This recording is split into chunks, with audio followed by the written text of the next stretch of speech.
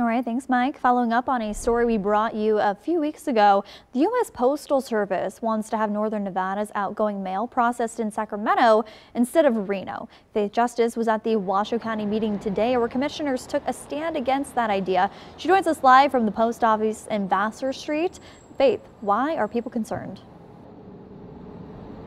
Alex, county commissioners and residents are worried about how drastically this could delay local mail delivery times, especially if we see those I-80 pass closures during the winter.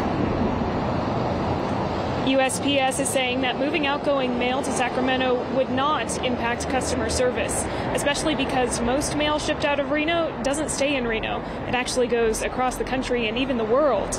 But Washoe County is worried about the sensitive nature of the mail that does stay in Northern Nevada, from our local mail ballots to important state documents coming out of the Capitol in Carson City.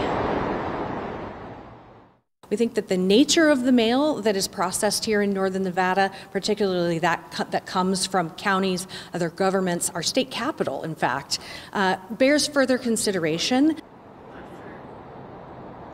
Washoe County commissioners voted unanimously this afternoon to oppose any USPS plan that would push local mail services out of Reno.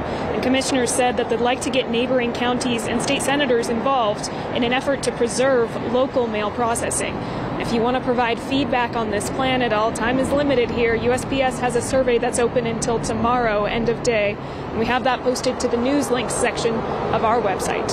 Covering the story live, Faith Justice, 2 News Nevada.